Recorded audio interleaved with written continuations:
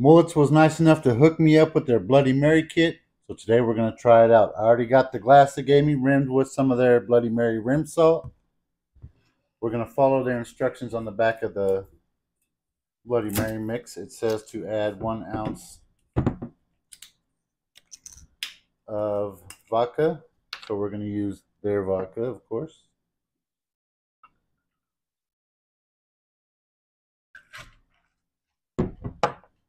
Then, I already shook this, but just to make sure. Let me pause this while I get this open. Fill it up with our Bloody Mary mix.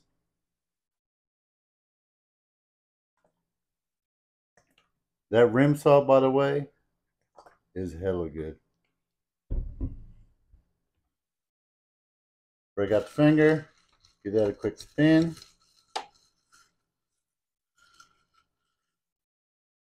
Check that out. Cheers.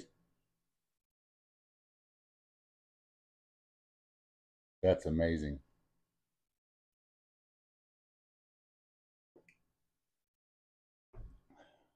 Yeah. Well, goddamn worthy. For sure. Check that out. Cheers. Thanks again, Mullets.